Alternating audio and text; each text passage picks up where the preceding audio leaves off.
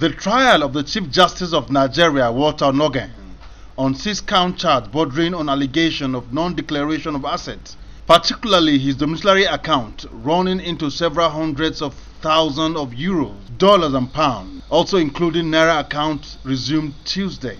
At the resumption of trial, counsel representing him, led by Wole Olanipekun SAN, drew the attention of the tribunal to the fact that there are several others stopping the continuation of the trial by the Federal High Court and the National Industrial Court.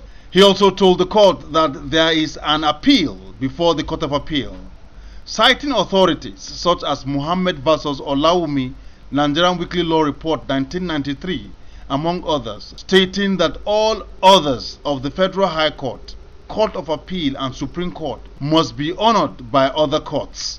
He, however, urges the court to obey orders of the court by adjourning the matter indefinitely.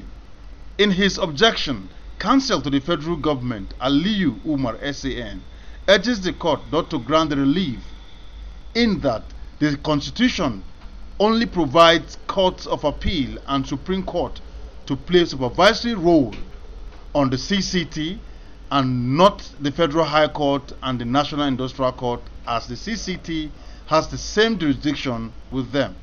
The CCT took an hour break to be able to rule on the application to adjourn the matter sine die, and after it resumed sitting, both the chairman of the tribunal, Danladi Umar, and the second member, Julie Anabo, ruled that court orders by Federal High Court and National Industrial Court is not binding on the CCT, as they have same jurisdiction, stressing that it must jealously guide its jurisdiction. However, a dissenting ruling came from the first member of the tribunal, William Atadze, that the matter be adjourned sine die, pending the determination of the suit in the various courts.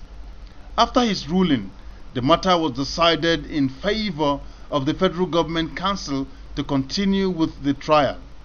The chairman calls on the CJN's counsel to proceed with his application contesting the jurisdiction of the tribunal to hear the matter. He was told that the application by the prosecution was served on him few hours before the ruling.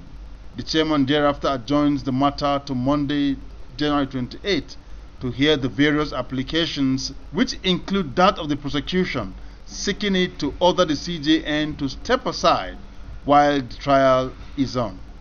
Counsel to the CJN in their number spoke to journalists on the proceedings, while the prosecution counsel declined comments. The tribunal gave ruling, as you listened. The chairman gave a ruling saying that the decisions of the Federal High Court, the National Industrial Court, and the High Court of the Federal Capital Territory, the interim orders given, are not binding on the tribunal. And in the wisdom of the tribunal, or in the ruling of the tribunal, the tribunal said all those rulings constitute a nullity.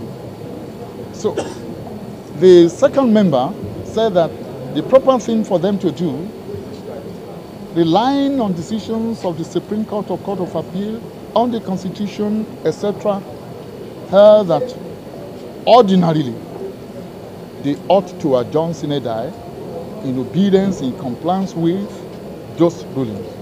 Drama and melodrama was witnessed today during the argument for the application to adjourn the matter sine die based on the orders of the Federal High Court and that of the National Industrial Court.